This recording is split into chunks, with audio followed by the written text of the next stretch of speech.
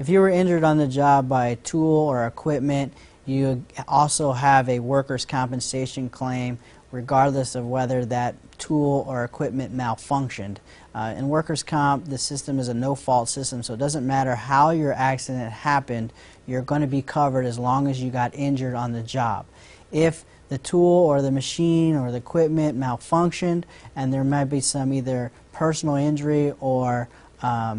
product liability lawsuit that may be a potential, we'd want to make sure that we look into that and see if you have any other potential claims